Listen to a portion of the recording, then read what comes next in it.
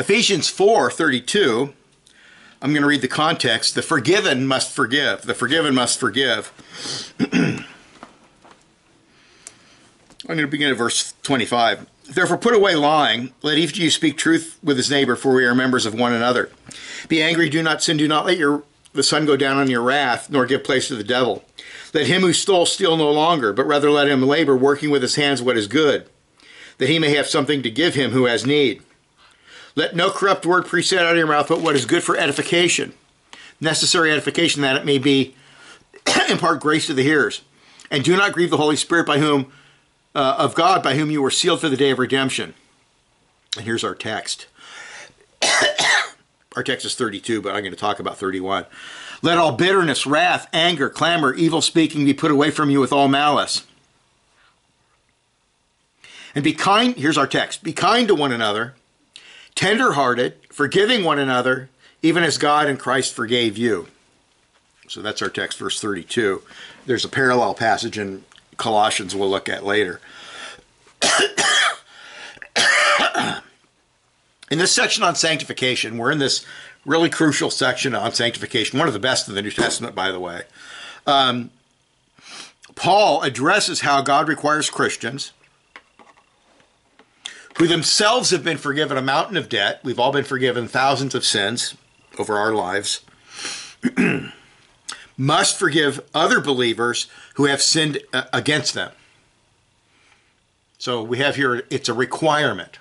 It's not a voluntary thing. It's a requirement by God.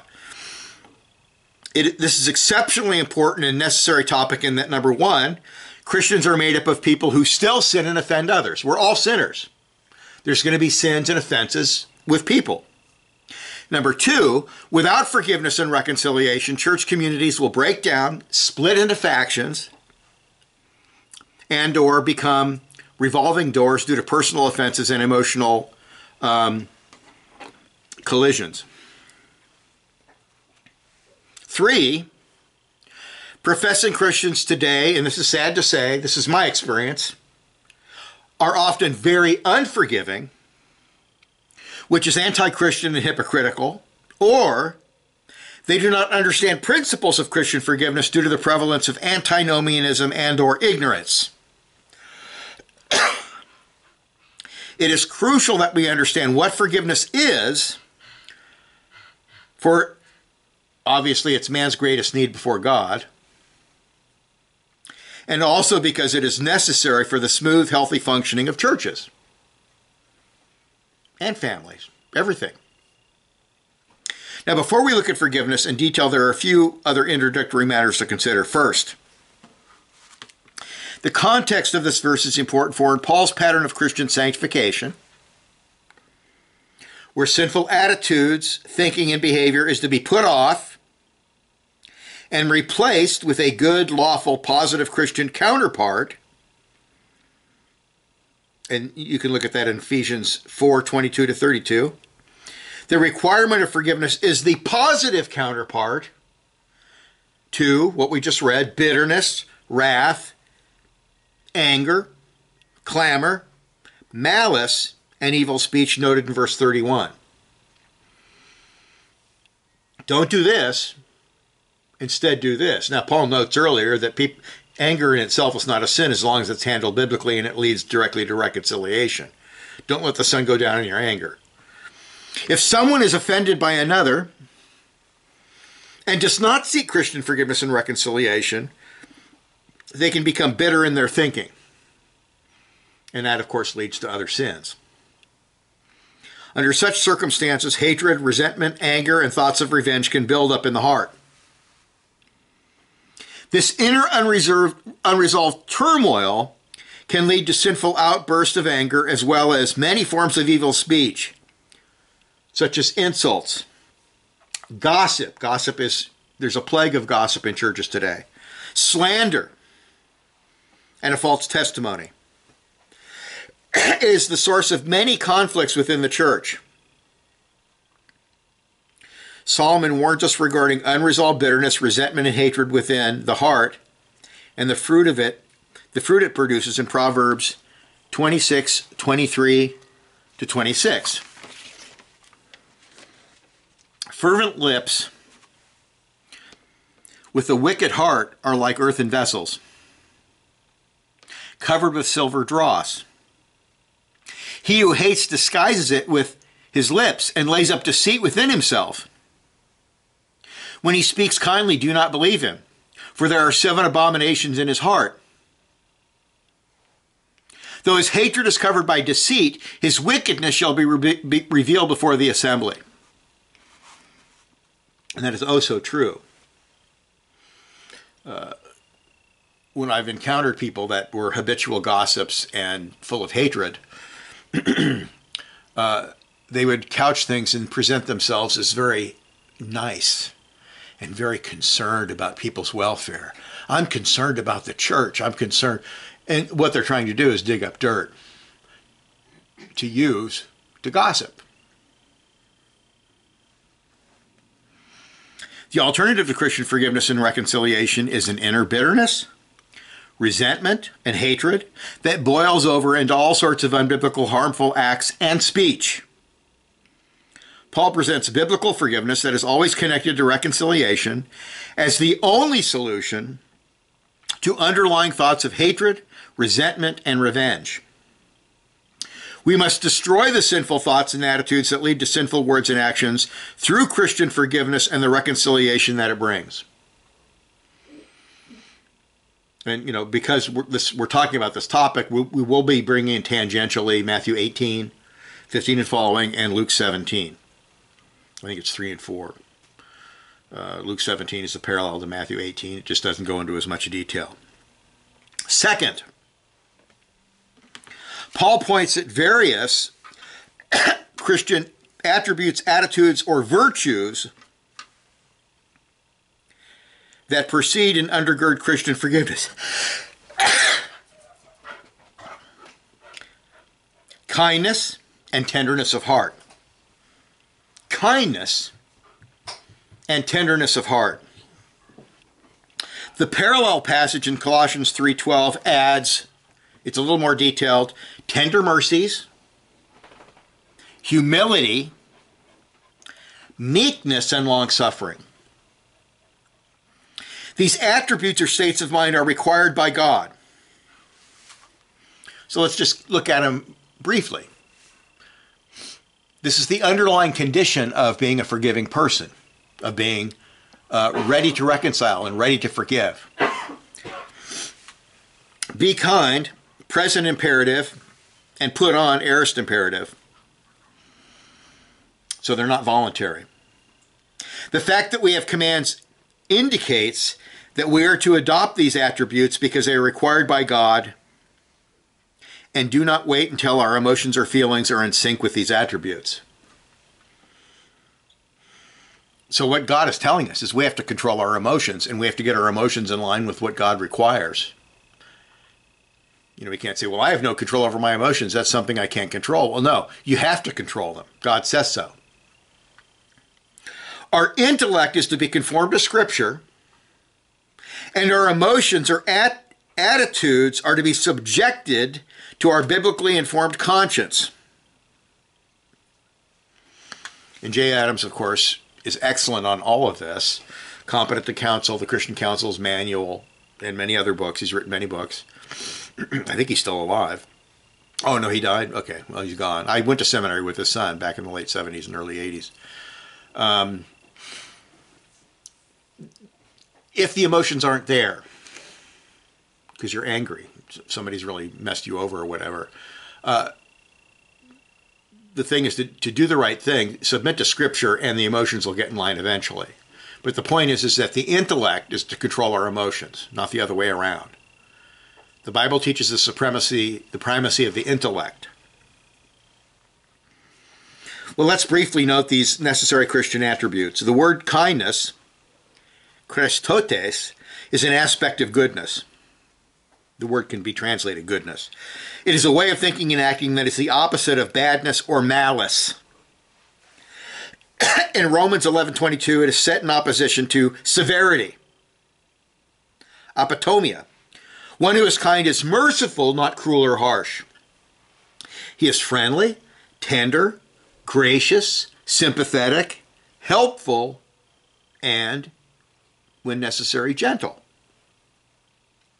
Goodness is the outgoing action of a kind spirit. Its expression is in concrete deeds. Plainly, both kindness and goodness are terms that accompany one another. Where one exists, usually the other does also.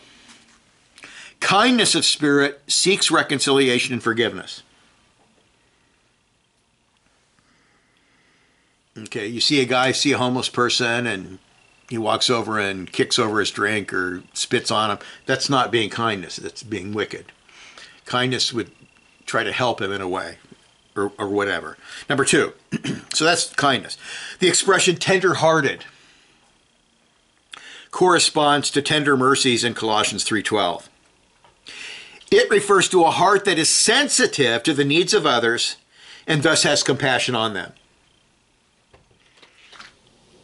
Okay, not how can I get even? How can I damage this person's reputation? How can I mess this person over? Complete opposite attitude. Completely the opposite attitude. A sensitive heart, a heart that is sensitive to the needs of others and has compassion on them. It pities people in their sin or calamity and reaches out to relieve their suffering in a biblical manner.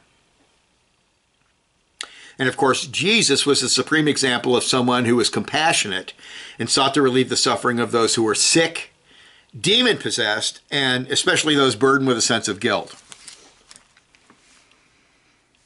Heart compassion reflects God's mercy and is absolutely necessary for churches full of saved sinners to function. Churches have all kinds of people in them. People who would never be friends in real life. You know, you might have somebody who's raised in the South, they like country music, and they're into this and they're into that. You might have somebody raised in the North who's into jazz, and completely different type of people. Doesn't matter. We're all to get along and be a functioning body because the Bible requires it. We don't have, I was in a church where, the strict Puritan types hated football, thought it was stupid, and offended some other people who liked football. Now, obviously, we're not to make Sunday a football day, but even though those people differ, it's not a sin to hate football, and it's not a sin to like football. So those people should get along and bury the hatchet and not make an issue out of it. We had a lady get all upset about it and basically hated people in the church because they didn't like football. That's absolutely ridiculous.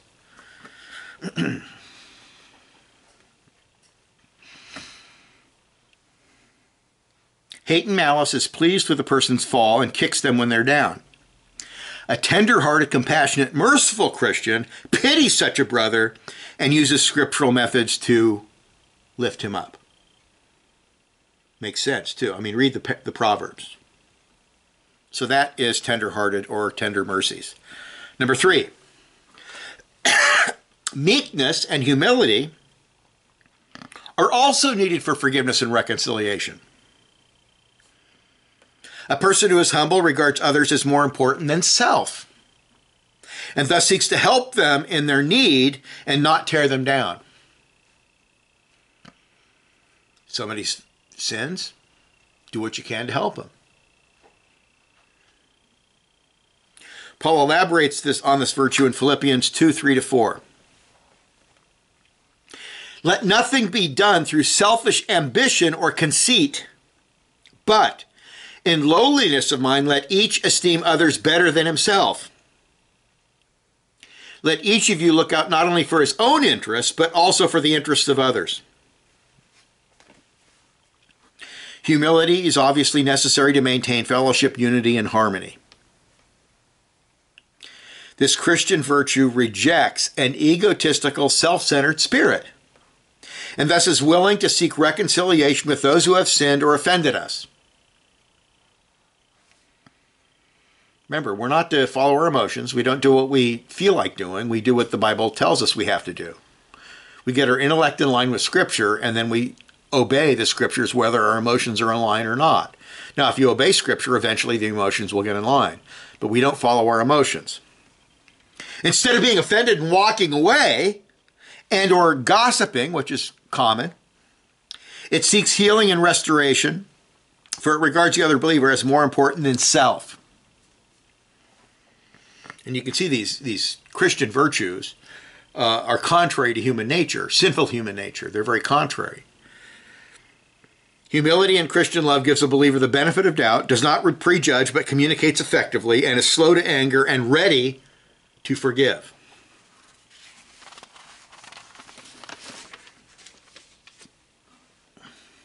The person who is humble is also meek.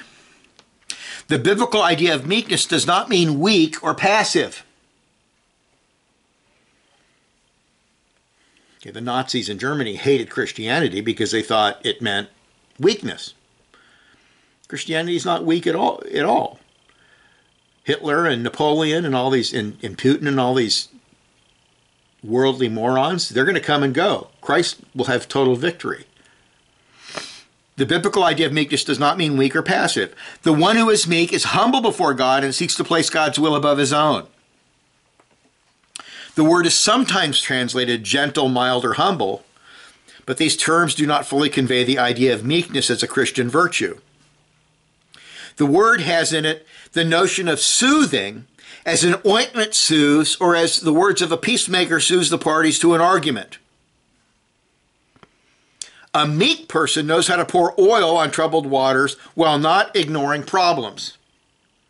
So meekness is not antinomian. It doesn't say yes to sin. It has to deal with sin, but it does so in a healing manner. Meekness is a quality, then, that enables a Christian when to speak or act, how to speak or act, and what to say or do for another. And of course, once again, who's the supreme one? Example of meekness. Well, Jesus Christ is. Meekness is crucial for helping believers who have fallen into sin. The person who is brash and arrogant approaches problems from a self-serving, egotistical perspective. But a meek person communicates in a humble, wise, and healing manner. And Jesus is the perfect example of someone who was meek.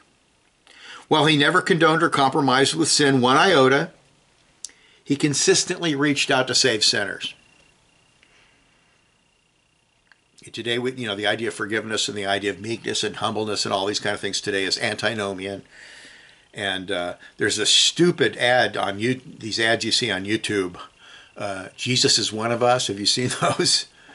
And one of the things they're showing to show what Christians should not be is somebody holding a sign, God hates fags, or something to that effect. That is not a wise way to approach witnessing to people. But it's not untrue. And it doesn't mean we agree that their position is moral. The other virtue mentioned is long-suffering, mekrithumia. This word is also translated as patience or forbearance. It is crucial for reconciliation, for it refers to one who is slow to anger, who refrains from taking revenge or retaliating. This virtue is necessary for one is required by Scripture not to retaliate for a wrong, but to follow all the biblical procedures for attaining forgiveness and reconciliation. Matthew 18:15 and following, Luke 17. This virtue is especially needed when someone who sinned against us becomes, because of our sinful natures, will want instant payback. We want revenge. That's the sinful nature in such a situation. Self-restraint is necessary, however, in that Christian love and humility places the other Christian first, and therefore requires a biblical response. If we really love and care for a fellow believer, we will restrain our desire to lash out against him for the sake of helping him become a better Christian. Paul says this twice in Corinthians, that the work of the ministry is for edification, not destruction. Yeah, sometimes excommunication is inevitable. You can't avoid it. But the goal is always retrieval and healing. That's the goal always. That's the first goal. We strive for edification, reconciliation, and peace instead of a fleshly desire to get even. To get even.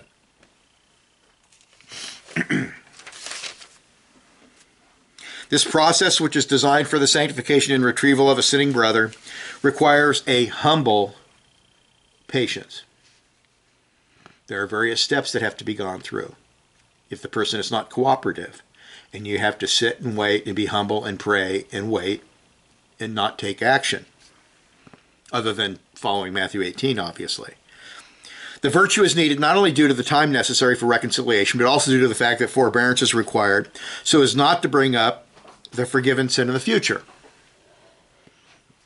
And I've seen this repeatedly over the years where people will supposedly reconcile, and then the offended party keeps bringing the sin up after they've supposedly reconciled, and that's completely forbidden by Scripture.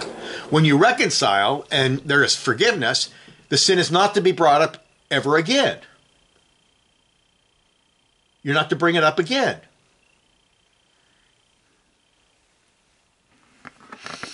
Christians are to bear injuries, wrongs, insults, and troubles patiently as they seek biblical solutions.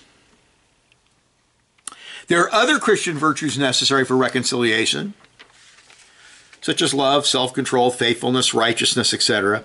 But we have covered the ones noted specifically in the context of forgiveness and reconciliation from both Colossians and Ephesians. In addition, we should keep in mind the interconnectedness and interdependence of these Christian virtues. Meekness, patience, love, kindness, mercy, all these things are interrelated. And that brings us to our central question today. What is forgiveness?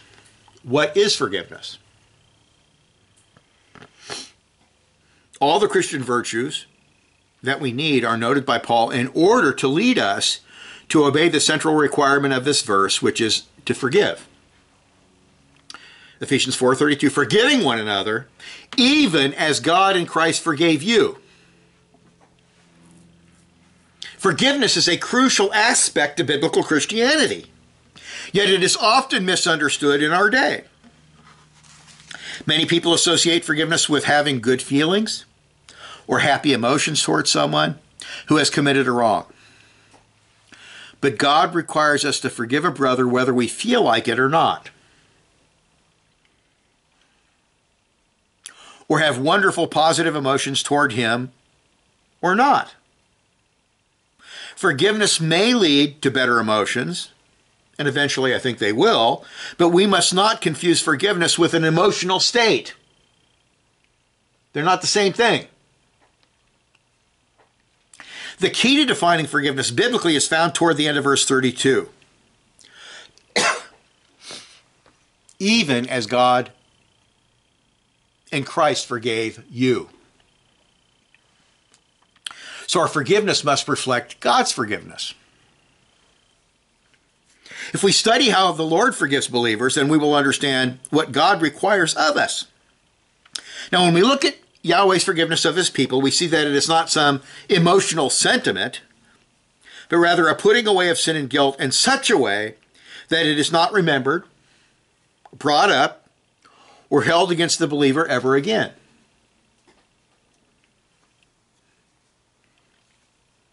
Here, just look at a few passages to really get this in our thinking. Psalm 32, 1-2. Paul quotes this in Romans. This is one of the most amazing passages. This is David, King David. Blessed is he whose transgression is forgiven, whose sin is covered. Blessed is the man to whom the Lord does not impute iniquity. There is here a threefold Hebrew triadic use of terms to describe God's pardoning of sin. Forgiving the transgression, covering the sin, and not imputing the iniquity. The first verb, nasa, refers to lifting up or carrying away a burden. That's what it literally means. Take away the burden. It depicts God through Christ taking away the burden or record of a believing sinner's guilt.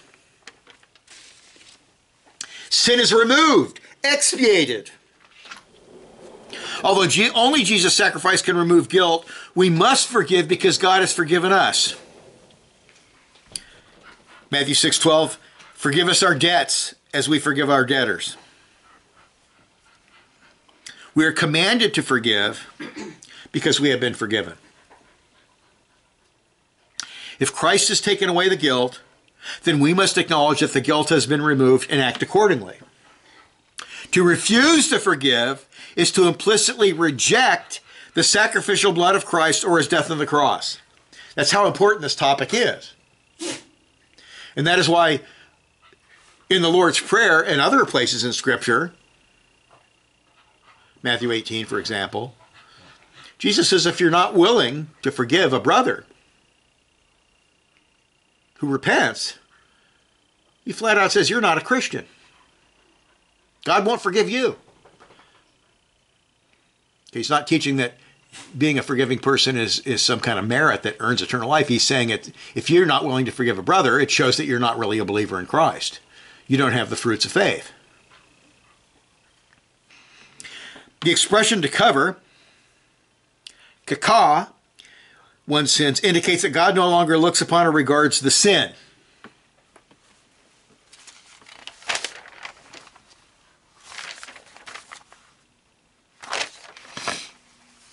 The idea is that the sin is no longer in God's sight. It is covered by Jesus' blood. This thought is brought out in Isaiah 43:25. Even I, am the one, am he who blots out your transgressions for my sake. I will not remember your sins. Yahweh, through Jesus' redemptive work, covers our iniquities, Psalm 85:2, or washes them away, Psalm 51:2. As far as the east is from the west, so far has he removed our transgressions from us, Psalm 103:12. And then Isaiah 1:18, though your sins are like scarlet, it's a dark, dark red, they shall be white as snow. Though they are red like crimson, they shall be as wool. And Micah 7:19, he will have compassion on us and subdue our iniquities. You will cast all of our sins into the depths of the sea. Okay, it's as though they're in the Mariana Trench. God will not look upon your sins anymore. He puts them away. Our Lord's covering over our sins was typified on the Day of Atonement. Beautifully. And if you understand your Old Testament effectively, you'll understand. It really shows how the New Testament is absolutely true. On the Day of Atonement, once a year, the high priest sacrifice a clean animal, take that blood, go into the Holy of Holies. He only goes into the Holy of Holies once a year. In the Holy of Holies, there is the cherubim facing each other. There's the mercy seat, the Ark of the Covenant. Under the mercy seat is what? The Ten Commandments and, of course, the budded rod. But there's a copy of the Ten Commandments in there. What does he do with the blood? He takes it and he sprinkles it all over the mercy seat. Well, the cherubim that are facing each other and their wings are touching, you've probably seen pictures, that represents the special Shekinah presence that hovers above the ark. God's special Shekinah presence hovers above the ark. So what is the symbolism here? The symbolism is quite amazing. The blood of Christ is interposed, it is placed between God's special presence and the law of God. So the law of God is covered. Your sins are covered. God can no longer look upon your guilt. That's the symbolism here. The sacrificial blood was placed between God's special presence and the moral law, symbolizing Jesus' covering of our iniquities. The statement that God does not, I just want to, this commentator was so good. This is A.F. Kirkpatrick. He taught at Cambridge University in the late 1800s. Ably summarizes the teaching of these verses. Transgression, sin, iniquity. The words just rendered describe sin in different aspects. One is rebellion, or breaking away from God. Two, as wandering from the way, or missing the mark. The New Testament word hamartia, it means to miss the mark. 3, as depravity or moral distortion. Exodus 34:7. Forgiveness is also triply described. 1, as the taking away of a burden. See John 1:29. That's the one where he sees Jesus, and here's Jesus who takes away the sins of the world. And the expression to bear iniquity. Number 2, as covering, so that the foulness of sin no longer meets the eye of the judge and calls for punishment. 3, as the canceling of a debt which is no longer reckoned against the offender. See 2 Samuel 19:19.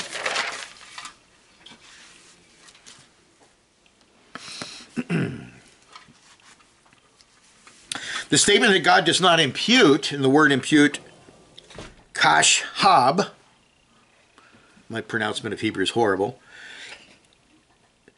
that God does not impute iniquities means that God does not reckon them to our account. Because Jesus paid the full penalty for sin and guilt, God regards the record of a believer as spotless and perfect. You have to keep this in your mind. Otherwise, you'll always doubt your salvation. You'll be miserable. And because we know, in and of ourselves, we're not worthy at all. So you have to remind yourself of these kind of passages over and over and over again and look to Christ. We are not worthy. We're rotten, filthy sinners. But God does not look upon our sin. He sees the righteousness of Christ. He does not reckon our sins to us. The believing sinner is regarded as spotless judicially and or forensically, that is courtroom language, even though he himself is not sinless. Luther called it an alien righteousness. It's not your righteousness, it belongs to Christ. Moreover, the perfect righteousness of Christ is also imputed to the believer's account. Consequently, our Lord not only removes the guilt by enduring the curse or penalty of the law, Galatians 3:13, but also establishes the perfect positive righteousness necessary to merit eternal life. Remember, you need 2 things to go to heaven. Your record has to be perfect, no sin, not even one, and there has to be a perfect positive righteous established. The covenant of works has to be fulfilled. Who does both? Who takes care of both for us? Jesus does. David describes the blessedness of the man to whom the Lord imputes righteousness apart from works, Paul says, Romans 4:6. God forgives us completely and perfectly because Jesus rendered a full and perfect satisfaction to God the Father on the cross. So when we talk about forgiveness, this is what the Bible is talking about. It's amazing. Our brief consideration of God's forgiveness of a believer's sins through Jesus Christ tells us that when we forgive a brother, we no longer remember their sins. In other words, we're not going to be bringing it up anymore. You're not allowed to bring it up. Isaiah 43:25, Jeremiah 31:34. Or look upon or think about the sins. We're not to dwell on it and harbor bitterness in our heart. Psalm 32:1, 82:2, 103:12. And thus, we regard their record as clean or spotless. Psalm 32:1, 82:2, 103:12. Excuse me. Psalm 32:2, 51:2, Isaiah 1:18, and Micah 7:19, etc. And thus we regard their record as clean or spotless. It doesn't mean they're personally perfect. It doesn't mean they're perfectly righteous. It means we regard it as so due to what Christ has done. We can't bring up the sin anymore. At all. And we're not even supposed to be thinking about it. And we certainly are not to talk about it or bring it up or gossip about it. Very clear, very simple. That is, we must not bring up or hold their sins against them at all. A forgiven brother is not to be ill spoken of or gossiped against. He is not to be treated as an unrepentant heathen, disfellowshipped, or mistreated in any way. These gracious ways of treating a brother are not based on an emotional experience, but rather are a manner of regarding a brother based directly on Christ's atoning work and the commands of Scripture. Your intellect must control your emotions. Your intellect has to be in line with the commands and teaching of Scripture. The emotions might not be on board right away. You might be really ticked off at what so-and-so did. But if you reconcile with them, it's done. You can't bring it up anymore. You can't gossip about it. You can't hold it against them. You can't speak about it. You can't dwell upon it. You're not allowed to talk about it with your wife. You're not allowed to gossip about it. It's over. Does that mean your emotions will be perfect instantly? Probably not. But they'll get in line if you obey Scripture eventually. Because God has redeemed and forgiven us through Christ's work, we have a moral obligation to forgive other Christians. The implication is that if a professing Christian refuses to forgive a brother, he is denying the gospel by his actions. And how many times in Scripture do you see a command where the command is followed by, oh, by the way, if you don't do this command, God's not going to forgive you your sins? We find it in the Lord's Prayer, and we find it in other sections of Scripture. You don't forgive your brother? God's not going to forgive you. We are to forgive our brother his trespasses just as God has forgiven us. And then in other places, we are to forgive our brother because God has forgiven us in Christ. And we're warned if we don't forgive our brother, it shows that we're not even a Christian. That's how serious this topic is. Now, God, of course, is omniscient. And he knows everything. He doesn't forget anything. He knows everything instantly at once. You know, he's not in time like we are, where time is a created thing. He cannot forget anything. Therefore, when he repeatedly promises Christians that he will no longer remember their sins, it is a graphic, anthropomorphic way of teaching that he will not bring up these sins or hold them against us any longer, because Jesus has removed them judicially. Of course, God remembers all your sins. He remembers things you don't even remember. He remembers what happened on the day you were born. He remembers what was going on when you were in the womb. You don't remember all that stuff. Therefore, when we forgive a brother for a sin or for sins, we are not to bring them up any longer, and we are not allowed to hold them against our brother at all.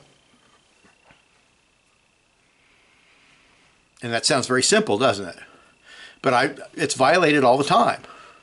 I've seen people supposedly reconcile and then have the people split apart from each other years down the road over the sin that was supposedly forgiven. Years later. Why are you leaving? Why are you doing this? Because you did this back in 1943 or 1978 or 1998. Totally unbiblical behavior.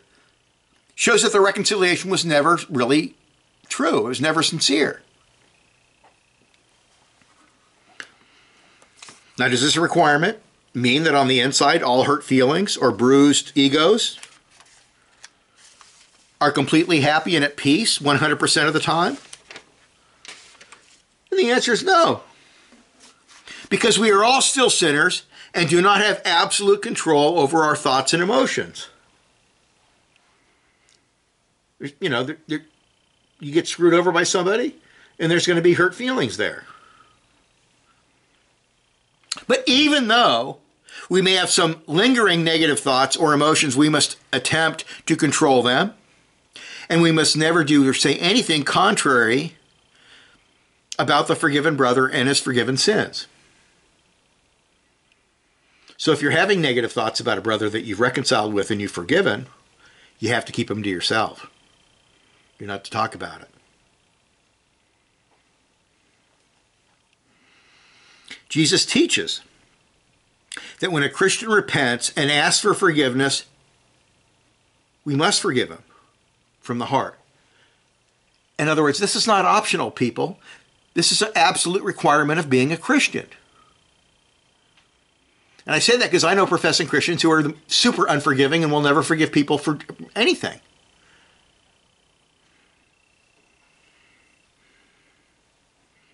I've gone to people like that, and I say, well, what about Matthew 18? Why would I want to do that? I don't want to do that. Well, it's right in the Bible. You have to do it. If we do not forgive, then once again, it is tangible evidence that we do not have true faith and are not real Christians at all.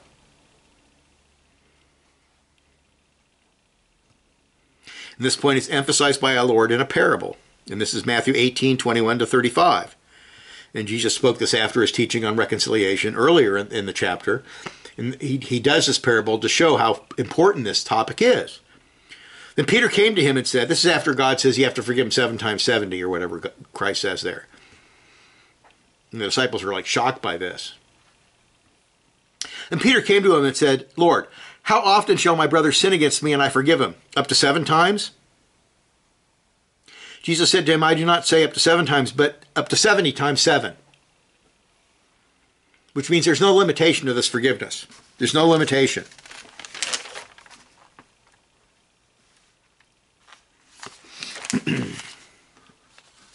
Jesus said to him, I do not say to you up to 7 times, but up to 70 times 7. Therefore the kingdom of heaven is like a certain king who wanted to settle accounts with his servants. And when he had begun to settle accounts, one was brought to him who owed him 10,000 talents. That's a ton of money. I forget what that is equivalent to, but it's probably over $30,000. Maybe $100,000. It's a lot of money. That's silver.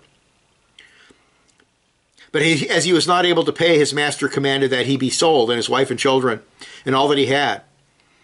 They're going to be sold into slavery. And that payment be made.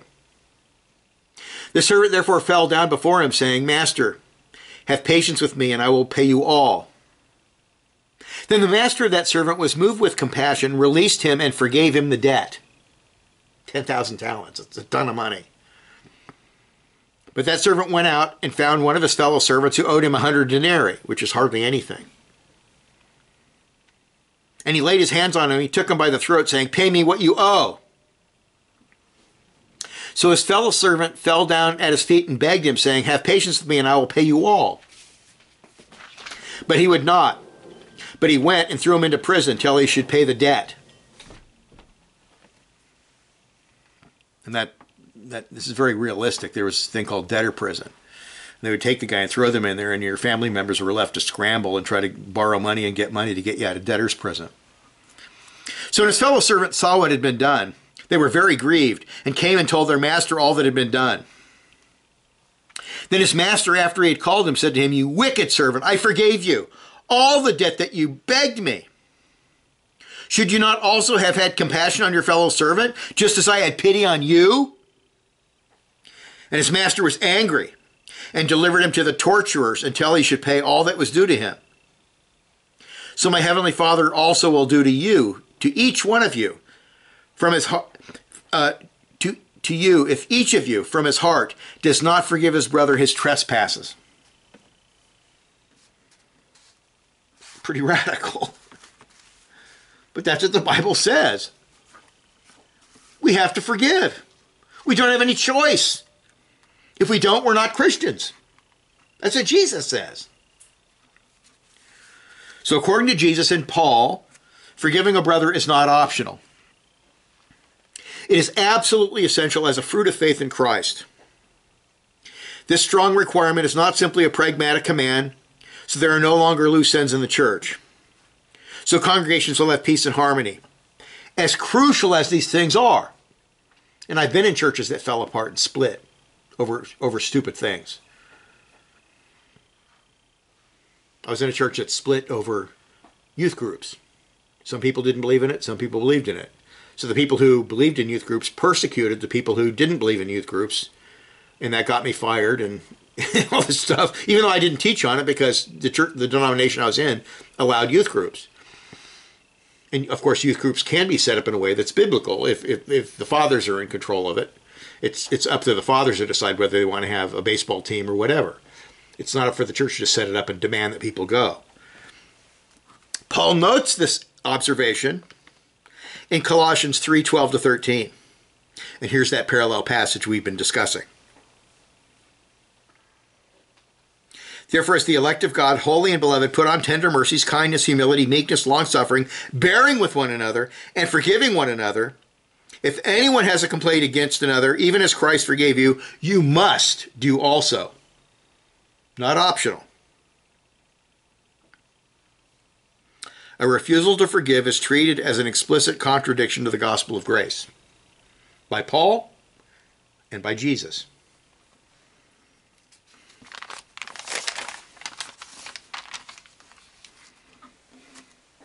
Now, just one quick footnote here. When Jesus or Paul speak to us about reconciliation and forgiveness, they are discussing sin, real sin, violations of the moral law of God. Now, this is obvious. I shouldn't have to point this out, but I point it out because of legalism and because people get offended all the time about things that aren't sins at all. And they shouldn't get offended about things that aren't sins. If you like to listen to Willie Nelson and you like to listen to Miles Davis, and let's say I'm into Joe Cocker or whatever, there's differences in the church. So what? Don't make an issue out of it. There are things that are not sins. You're talking about violations of God's law. The fact that sin is being discussed is important for two reasons. It means that Christians should not take offense over personalities, ethnic issues, cultural or socioeconomic differences. And I've seen people in churches that I don't regard as Christians who hated people and mistreated people because of differences of opinion about things like sports or culture or food. These are not things to get angry about and make an issue out of. The church is made up of all sorts of people. When I went to seminary, we had a bunch of Koreans in seminary. And they ate the most stinky, disgusting food you could think of, kimchi.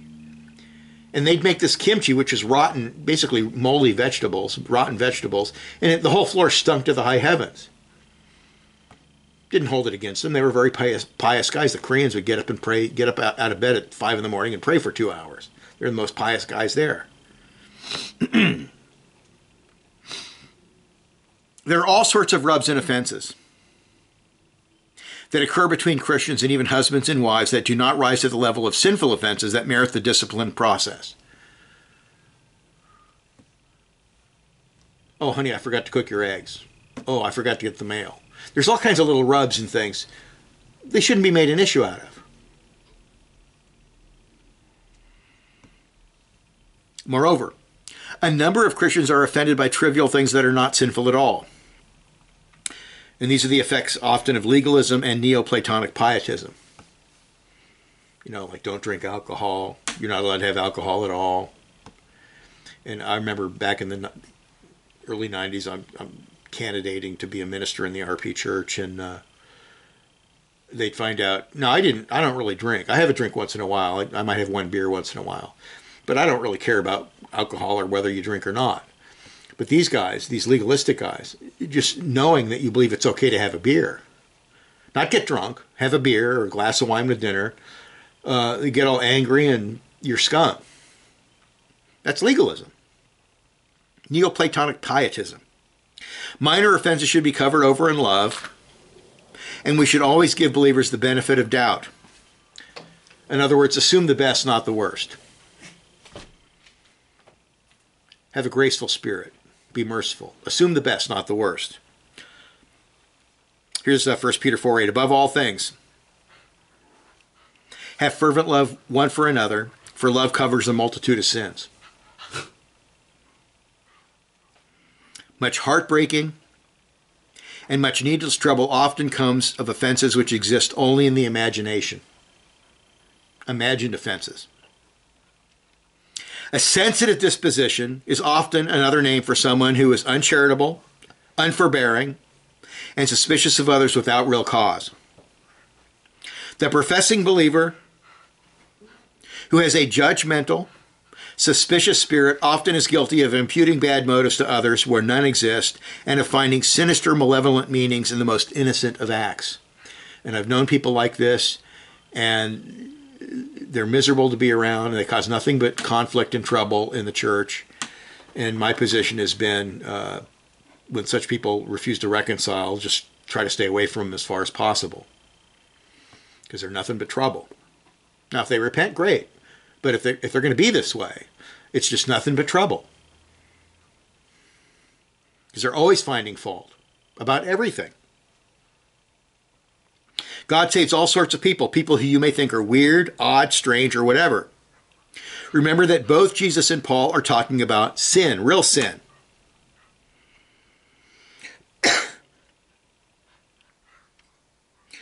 Here's a couple passages. Proverbs 17:9. He who covers a transgression seeks love, but he who repeats a matter separates friends. And I should have brought this up.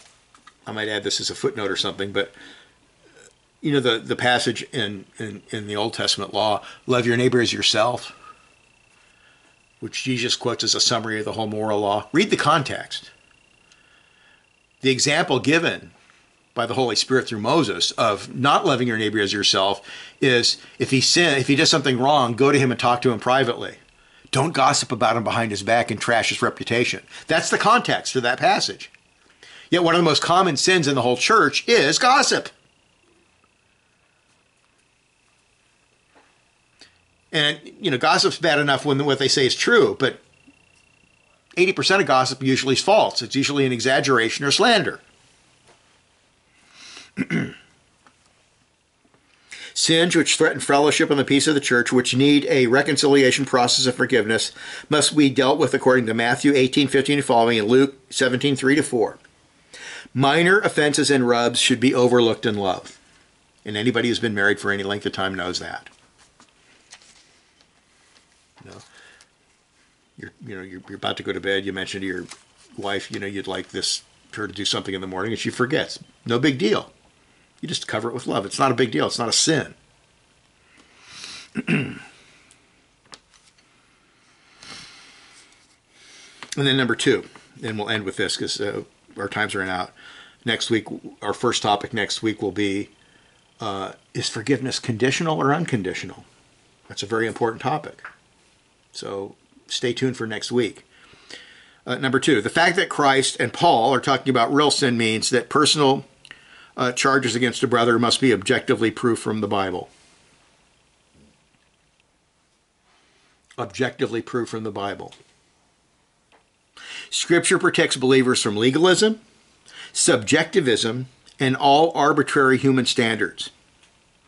Thus, if you are going to your brother and accuse him of sin, you better make sure it is a real sin and not some subjective feeling or some legalistic nonsense. If someone accuses you of sin and you aren't sure what you did wrong, ask for scriptural proof. This principle seems rather obvious. Makes sense. It's common sense. Yet it is constantly violated in churches all the time. It's violated by church courts.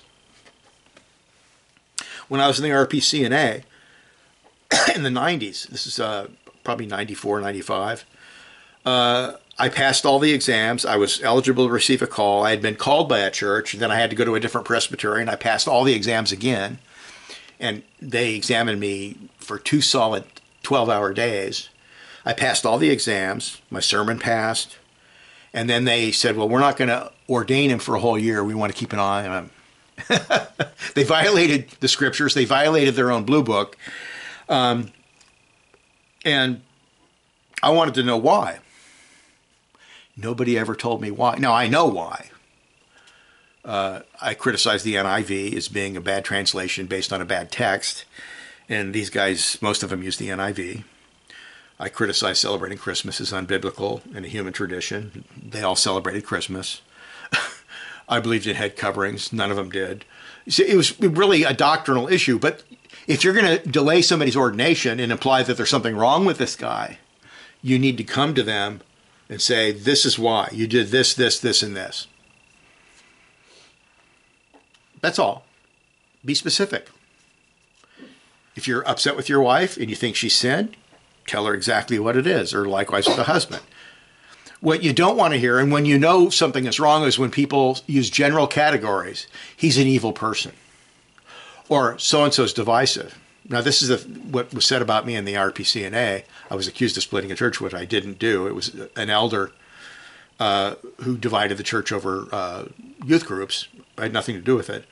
And I asked the pastor when this was going on. I called this pastor up, a very prominent pastor in this presbytery. I says, well, tell me, what have I done that's divisive? If I've done something divisive, tell me what it is. Because I was lawfully transferred to another church. I was lawfully transferred to another presbytery without any rebukes or anything. Well, there's smoke there. That was his response. There's smoke. Well, that's not helpful to me. If somebody's in sin, if somebody's doing something wrong, especially somebody who's an elder or a pastor, and you want to help them be better at their job, tell them what it is and be specific. But when people use general categories, and you see this with Democrats too, the way they treat Republicans they don't like. General categories, don't cut it. You have to be specific. People are chided and harassed for many things that have nothing to do with sin and everything to do with legalistic, subjective nonsense. If offenses are not based on God's law, but only human opinion or imagination, this should be discovered during the three-step judicial process that Christ mentions in Matthew 18:15 and following. A particular sinner's sins committed must be identified and proved by specific references to Scripture. That is your right if you're the accused person, and that is your duty if you're the accuser. And the whole point is, how can we be sanctified? How can we be better? How can we repent? How can reconciliation and all this stuff be handled if you don't know specifically what the sin is? If they identify the sin and you're guilty of the sin, you admit the sin, you repent of the sin, reconciliation and forgiveness is achieved immediately. Very simple. But churches violate this, Of course, I was in the RPCNA, and I was in a really corrupt presbytery that basically did whatever they wanted. They basically ignored their own blue book in the Scriptures when it served their purpose. But we'll end there. Next week, our first topic of item will be, Lord willing, is forgiveness conditional or unconditional? In other words, does a person have to repent, or do you just like these people? You see these people on TV. And the guy was just convicted of murder, and he's flipping off the judge, and he's laughing at the victims. Do you have to forgive him for murdering your daughter and raping her and cutting off her head? Or is it conditioned upon him repenting? We'll look at that next week. Let us pray. Father, we thank you. Your Scripture contains incredible wisdom and truth. Help us to obey and be forgiving. Help us have these Christian attributes which are necessary for proper forgiveness, so that we can have real healing and real unity. In Jesus' name, amen.